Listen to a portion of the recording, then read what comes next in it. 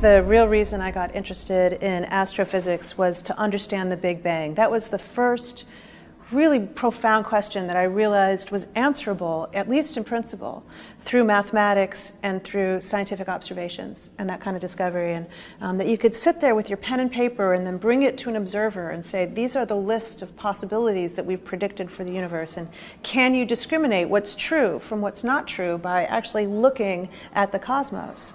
And today, we live in a time where cosmology, the study of the early universe, is very precise in terms of what we know about the very early universe, the first few minutes after the universe began, and what we know about the evolution of the universe since. And we're still surrounded in this bath of light that's left over from the Big Bang. It's cooler now because the universe has been expanding in the 14 billion years since, and it's cooled down, but it's there. It's everywhere around us. And we see galaxies are all moving away from other galaxies. So it's as though the space between them is stretching.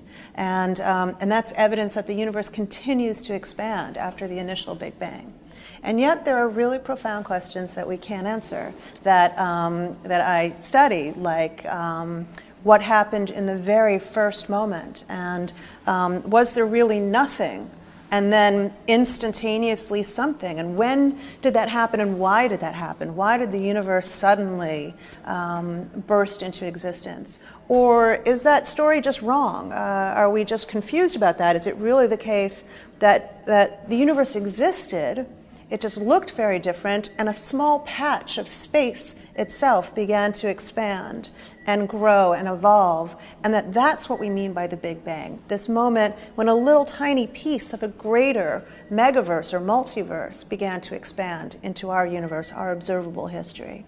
And so these are deep questions that we're still wrestling with. And we don't yet know how to ask for evidence as to which one of these possibilities is true. And I just hope that sometime in my scientific career, in my lifetime, that we'll figure out a way to discriminate between these possibilities by actually looking at the universe that's out there.